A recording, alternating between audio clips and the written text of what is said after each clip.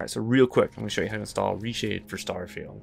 I'm going to be using Starvision ReShade just as an example one, but this should work for basically any of the three shades you're going to be using for this game. Alright, so the first thing we're going to do is we're going to go to our browser here. We're going to go to this link here to Nexus Mods to grab the Starvision ReShade. Now, I'll put all the links that you need down in the description. So we're going to go here to Nexus Mods and we're going to go to Files. We're going to go to Manual Download. Now, you're going to have a Nexus Mods account to download this, but it's free. You can make one really fast. Once we're here, we're going to go ahead and just click on Slow Download. Let this download.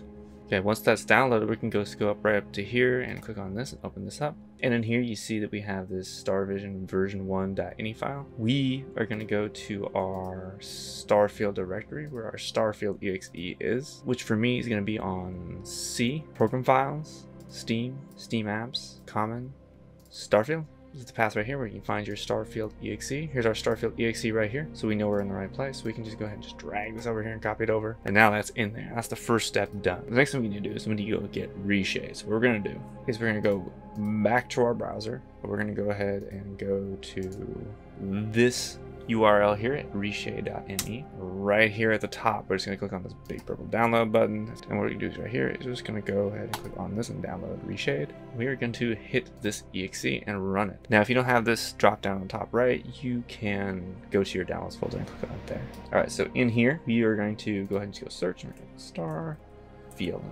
exe right there. Go ahead and click next. Now, if you're using Gamepass, you're going to go ahead and you're going to click on Game Launcher Helper.exe instead. I don't have Gamepass, so I'm not going to be doing that. I'm going to be using the Steam version.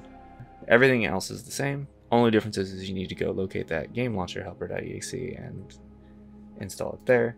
And we're going to go ahead and select Microsoft DirectX 12, which is this one right here. So go ahead and click next on that. Now select preset to install. So what we want to do is we want to hit browse and we want to navigate to our Starfield directory. So we're gonna go to this directory right here, the same one we were in before. We're gonna go ahead and find our Starvision version 1 right here. We're gonna go ahead and open that and click next. And in here, it's already selected the ones we need for this particular ReShade. So we're gonna go ahead and just click next, and it's gonna install those for us. All right, and it's done, and we can go ahead and just click finish. All right, with all of that done, now we can go ahead and launch our game. And as you can see up here on the top, you can see that ReShade is running. So we know ReShade is installed successfully. So now that we're in the game, we're gonna go ahead and click home on the keyboard. And here is the tutorial. You can go through this if you want, but I'm gonna just skip the tutorial. And here we are. You can see that Starvision is selected here.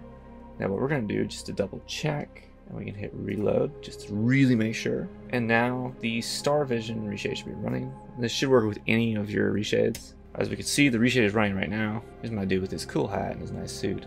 And we can pull up the ReShade menu anytime we want using the home key. Now you don't have to do this. This is completely unnecessary, but I'm gonna do this because I like doing this. It's very nice. You can go in here to home, you click on settings. And right here you can set a effect toggle, so we'll turn the effect on or off so you can really check what it changes, if it's working or not.